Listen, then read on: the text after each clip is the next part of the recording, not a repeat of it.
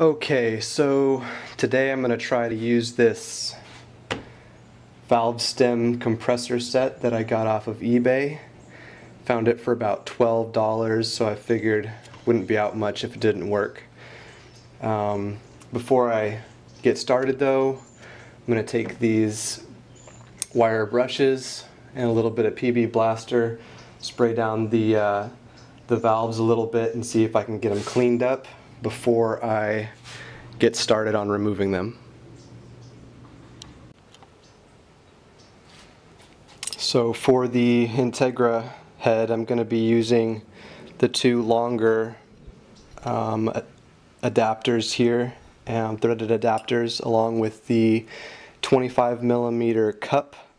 That's going to be what goes over the retainer on the top.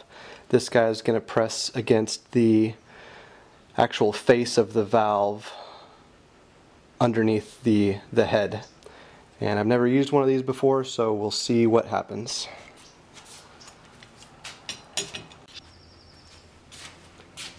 Put this little brush handle to block the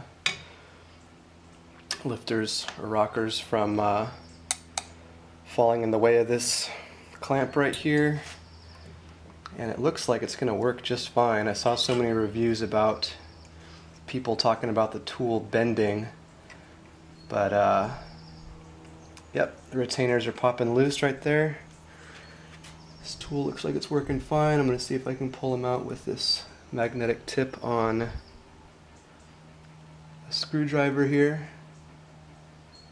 Got the retainers out.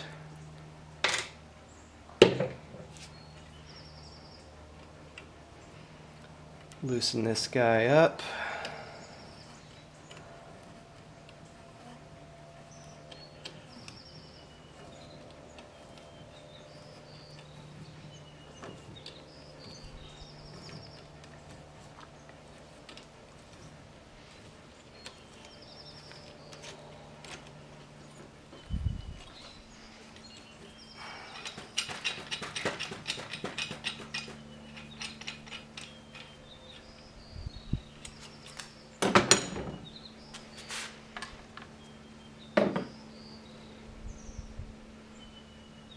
And there we go.